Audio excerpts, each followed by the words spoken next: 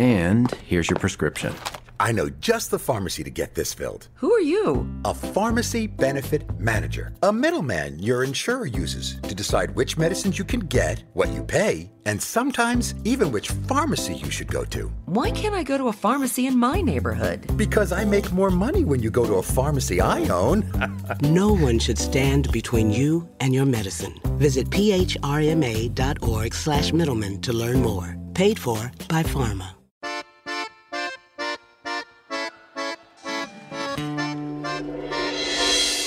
Welcome to Gabfest Reads for the month of September. I'm Emily Bazelon, one of the hosts of Slate's Political Gabfest. Zadie Smith is the author of some novels I love, including White Teeth and On Beauty and NW. She is also a dazzling essayist. Zadie is here to talk about her far-ranging new historical novel, The Fraud.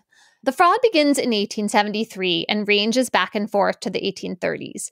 It's told mostly from the perspective of Eliza Touchet, a cousin by marriage and former lover of the very bad English novelist William Harrison Ainsworth. He was a real person who at one point outsold Charles Dickens, which he does not want anyone to forget. Eliza Touchet is keeping house for Ainsworth, his 3 unmarried daughters, and his young new wife, who used to be the family servant. That's the backdrop for what's really the centerpiece of the story, which is the Tichborne trial. This is also an event pulled from real life. Sir Roger Tichborne was the heir to a wealthy family in England who was apparently lost at sea. But wait, a man who claims to be Tichborne, who probably was really a butcher named Arthur Orton, appears in England, claims to be Sir Roger Tichborne rescued. And very interestingly, the former valet of the real Sir Roger Tichborne, a former slave named Andrew Bogle, shows up in court to vouch for this claimant, this Tichborne claimant. So this is a novel about truth and fiction, and the central question, I think, is who in the book is not a fraud, and maybe who among all of us is not a fraud. I am really pleased to be here with the novelist and essayist Zadie Smith. Zadie, welcome to Gabfest Reads.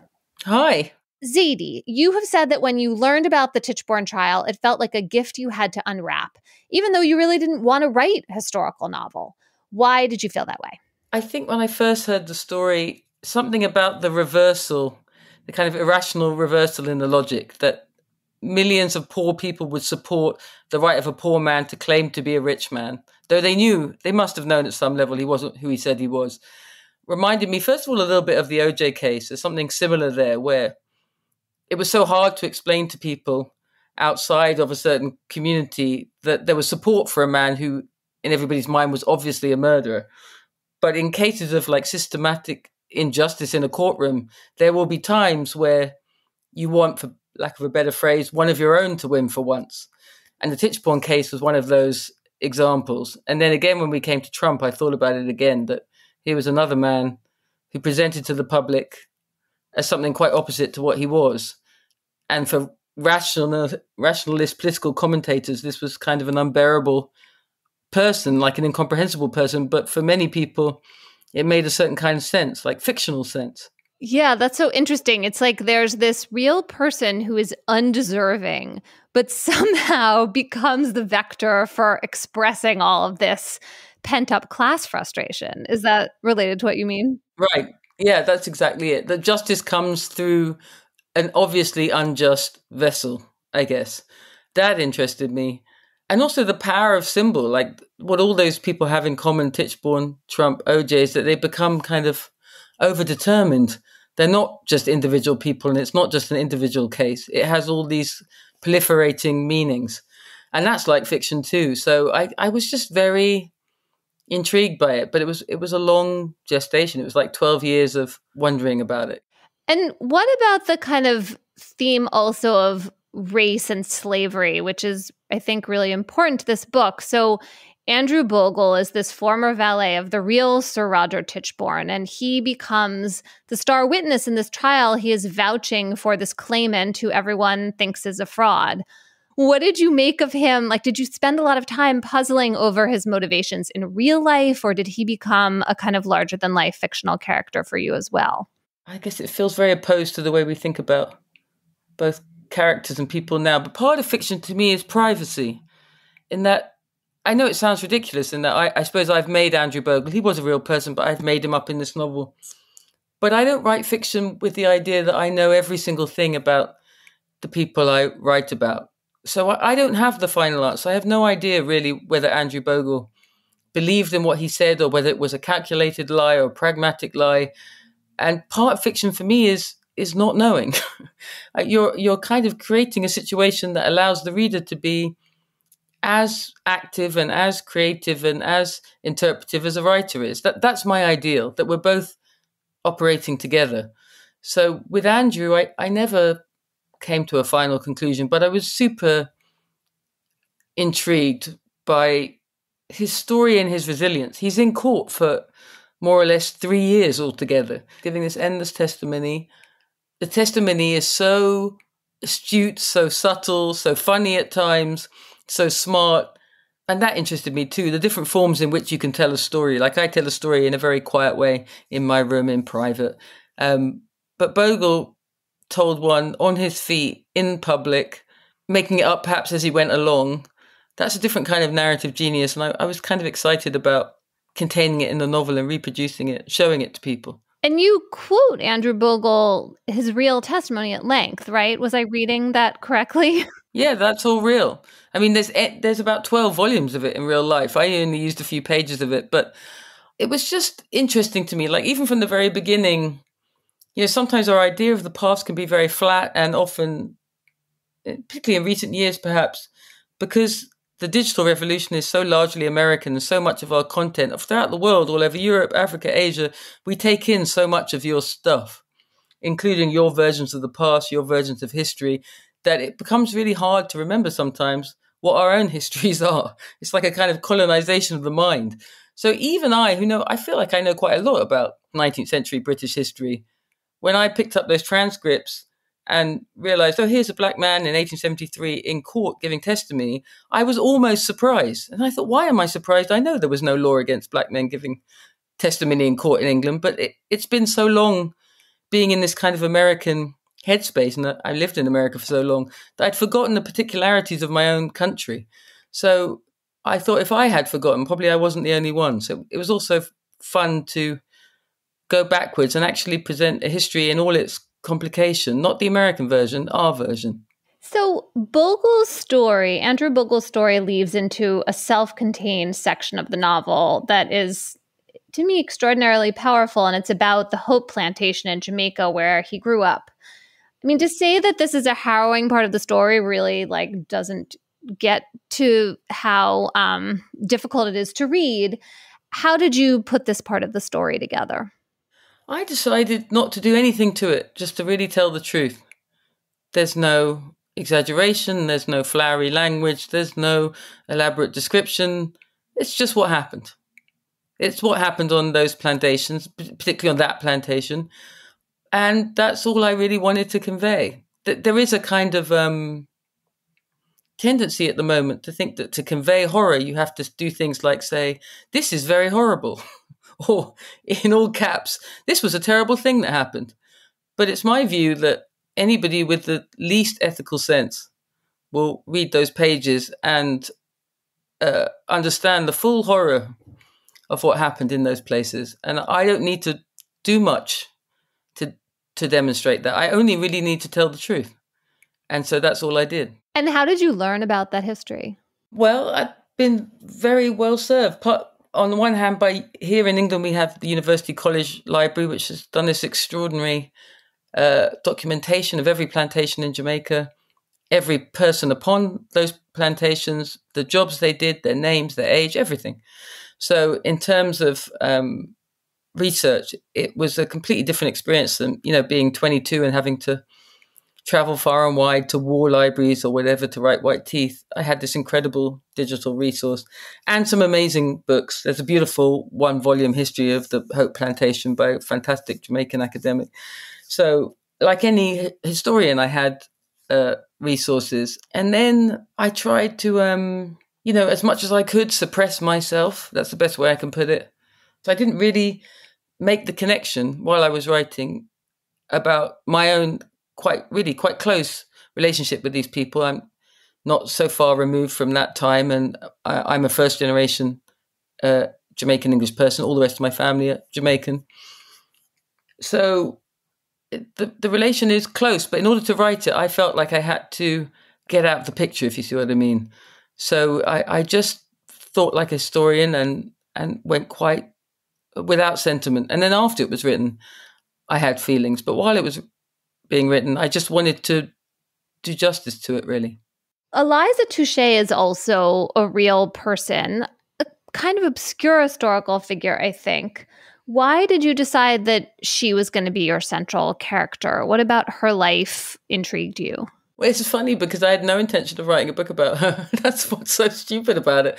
I spent years making all these notes about William Harrison Ainsworth. He was the subject because he's so ridiculous and he made me laugh. And I was interested in the whole point of the book is how did people live on top of such a monstrosity as Caribbean slavery? How do you go about your day when you know that's going on underneath? And that was the main question of the book. And he was a perfectly ridiculous example of a slightly unknowing, unseeing Englishman. So he was the idea, but the moment I sat down to write, Mrs. Touche opened the door, and then that was that. William never really got a look in after that. I think the more I wrote, I saw the book is not just about what is ignored and what is pursued. It's really about rights and the order that they come in. That's what really interested me, that everybody wants their rights. Everybody wants their civil rights and the rights to be a full citizen. And one of the things I grew up with, I suppose, is a kind of vague liberal idea that there is an arc of progress and that these rights come in order, first working class men, then women, then different sexualities, races, etc., as if that order makes logical sense. And I was interested in writing a novel that really considered the idea that everybody's rights have no time. They should happen at the same moment. And the fact that they didn't and don't creates these incredibly powerful periods of repression, frustration, fury, and just loss, just loss. Millions and millions of people's lives coming and going in pure struggle. That's what interested me. And so Mrs. Touche was a way of thinking about that order, because I think she also partly believes it, right? She sees herself on that road to progress, and that she will be one of the people benefiting from it and one of the people trying to create the change.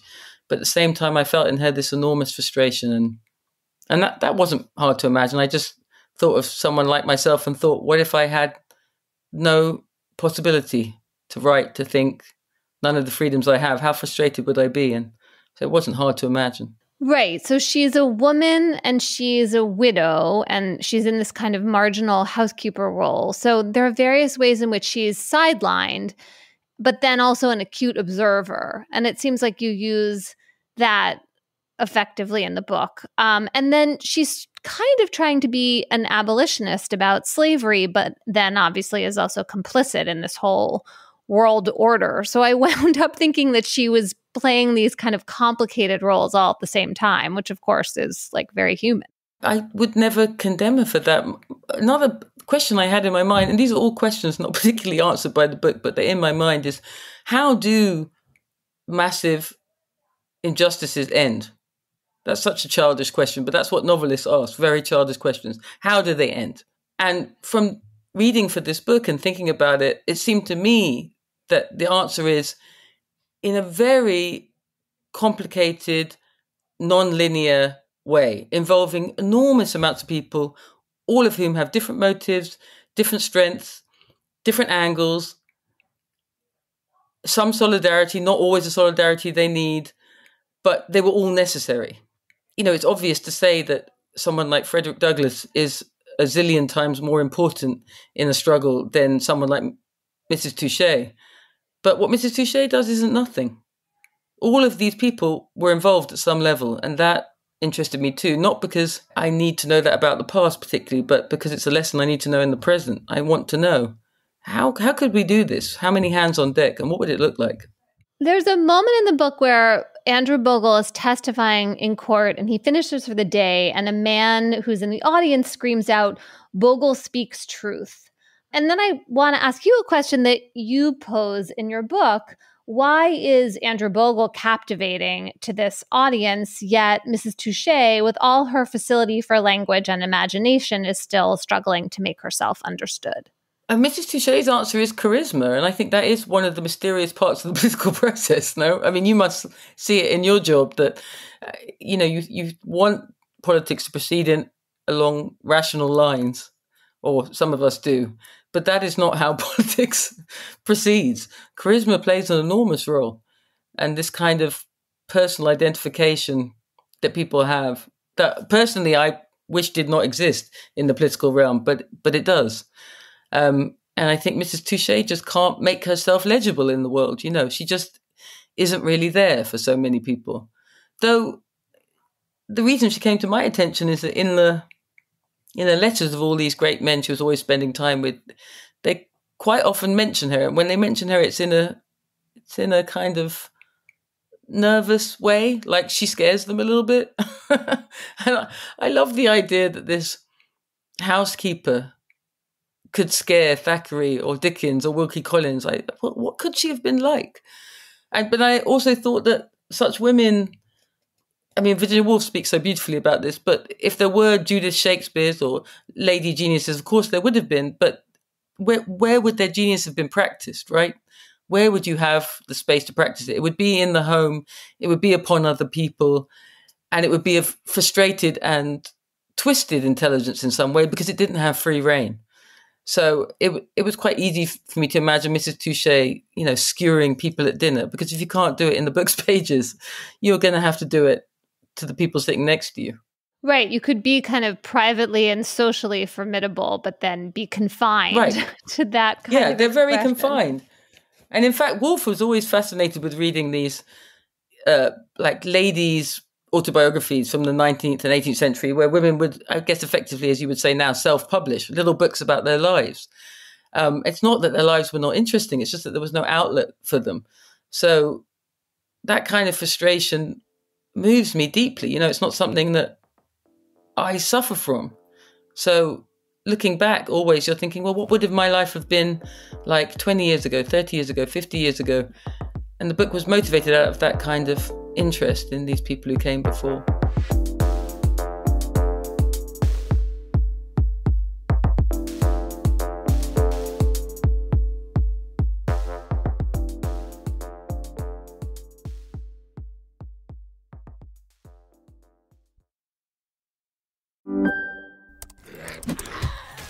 Wait, are you gaming? On a Chromebook? Yep. It's got a high-res 120Hz display, plus this killer RGB keyboard. And I can access thousands of games anytime, anywhere. Stop playing. What? Get out of here. Huh? Yeah, I want you to stop playing and get out of here so I can game on that Chromebook. Got it. Discover the ultimate cloud gaming machine, a new kind of Chromebook. And here's your prescription.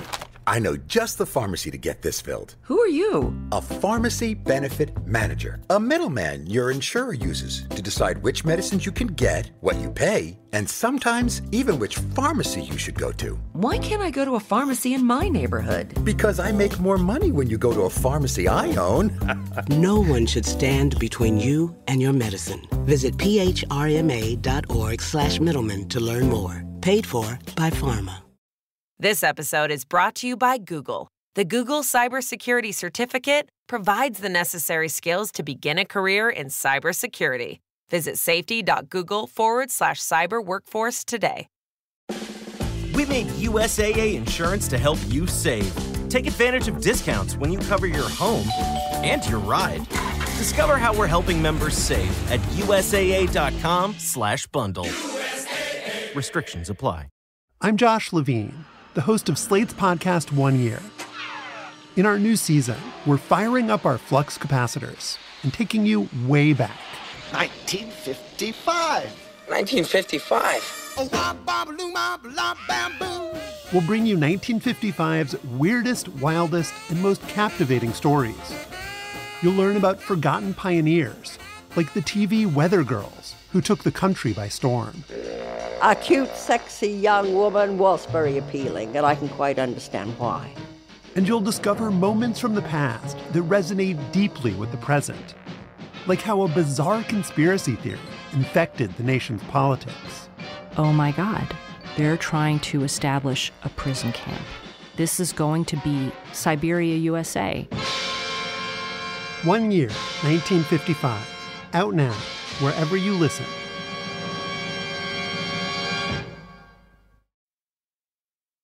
So Andrew Bogle and Eliza Touché become friendly at a point in this book. I don't know if I want to say they become friends, but they establish an interesting personal relationship. And then she also has a relationship with Andrew Bogle's son, Henry.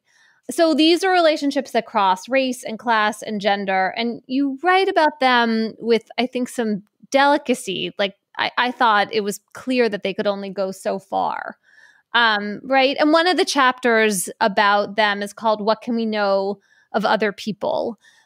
It made me think of a line from an interview that you did a few years ago where you said that identity is a pain in the ass. I don't remember ever saying that, but that sentence seems to track me from pillar to post, but perhaps I said it, yeah. But yeah. A headline in The Guardian thinks you said it. If you didn't, then it's not the right thing for me to ask you about. But I just wondered, like, what... Well, I mean, this is a sort of meta question, and novelists are better off usually when they're just thinking about real characters. But I wondered if you were thinking a little bit about these dividing attributes of these characters and how they could possibly surmount them, but then also what the limits might be. What I knew for sure is that they are not us, that this is a separate time. I mean, you're talking about the divisions, but Andrew Bogle married 2 white women back to back in England in the late 1860s and 70s. So the divisions are not always what we assume. That's the first thing to say, that your version of history, if it doesn't include that possibility, which was a pretty regular possibility in England, isn't full enough. It's not a full enough picture of the past. That isn't to say that England is more or less racist than America. That's a completely uninteresting binary to me. But it is to say it's different. There is a lot of difference. So it's true their relationship is distant, but not, I think maybe not for the reason you're implying. For as I say, he did marry 2 white women. I think it's much more the case that he is extremely suspicious of her, and for good reason, because he can feel that she is somebody who wants something from him, and he's very, very tired of being it's transactional. Exploited and used, over and over again. Right. And what does she want? Is it just pure fascination? Is she trying to understand something about the world? I think she really wants to know. Yeah, she definitely wants information. I think she's slightly in love with him, a little bit besotted. Always very interested in anything that's different from her. And maybe, I don't want to be too harsh on Mrs. Touché, but I do think she wants inside knowledge, instead of really thinking about her relation to these plantations, she wants to kind of emotionally know about them through somebody else. And then to use that information, the moment she gets it, she's very, utilizes it immediately. She writes about it and she wants to hold it over other people. Did you know this is how things are?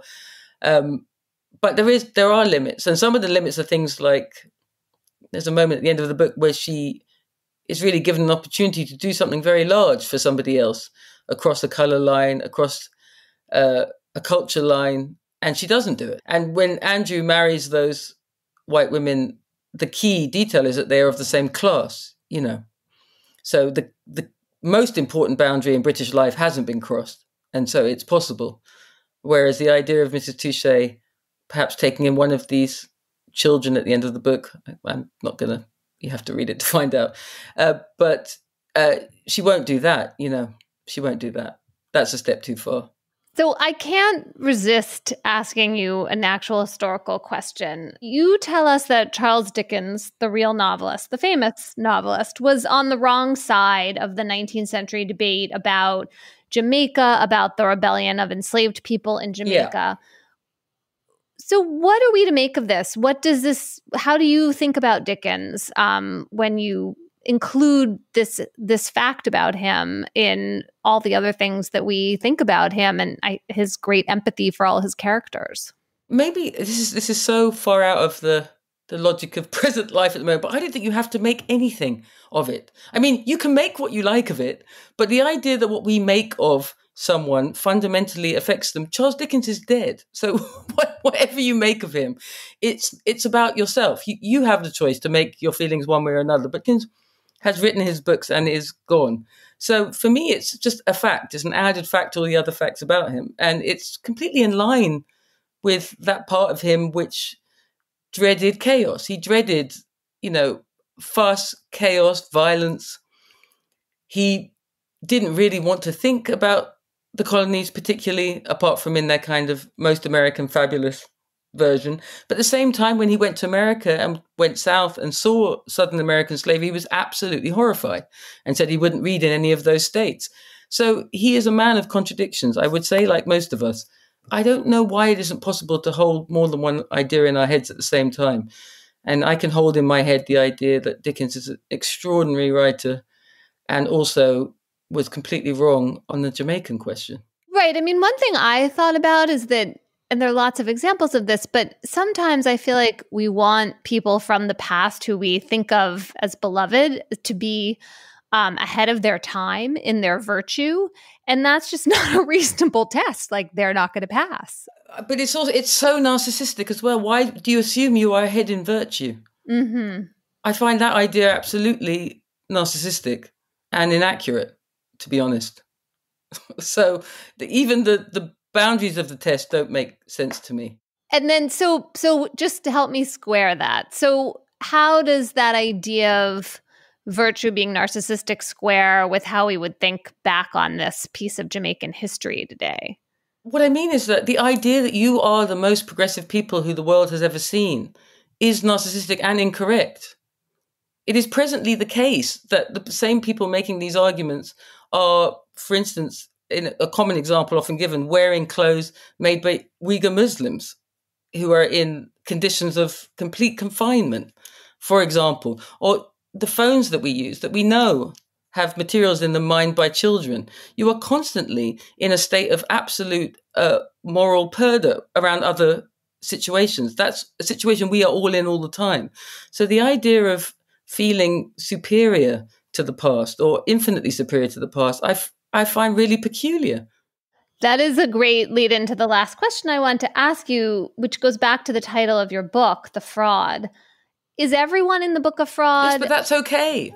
It's okay.